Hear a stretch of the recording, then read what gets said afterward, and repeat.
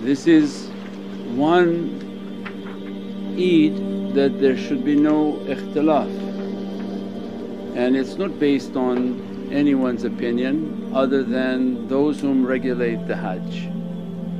As soon as they call the Hajj, we like it, we don't like it, not our business. Allah gave them the authority and Hujjaj begin the movement. On Saturday versus via live TV, everyone will see the Hujjaj on Arafah, and when they're on Arafah we've been ordered to fast. That fast and the barakah of that fast is 2 years of blessings, the year before, the year past, to be wiped away.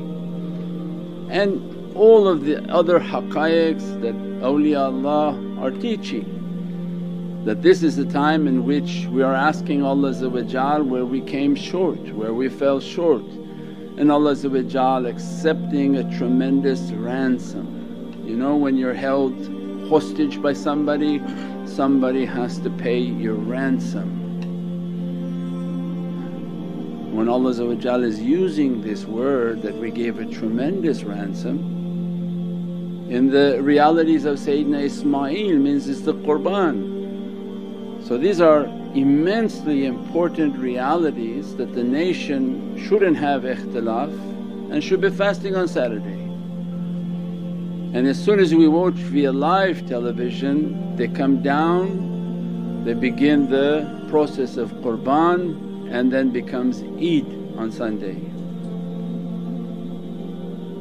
How can you call Eid on Monday and then you're requiring people to fast on Sunday? But they're clearly on live television, they left the mountain. Then the people whom listen to you, they lost the barakah of Arafah. And the whole of Hajj was Arafah, it was not the Eid and your party. The whole of EID UL ADHA was Arafah, and what was to be established on the mountain of rahmah and the du'a of all the nation that save us, take away calamity, difficulty, sickness, every hindrance, every difficulty.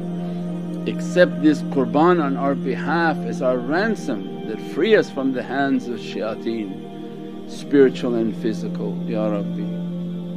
And grant us towards the access of the love and ishq of Sayyidina Muhammad.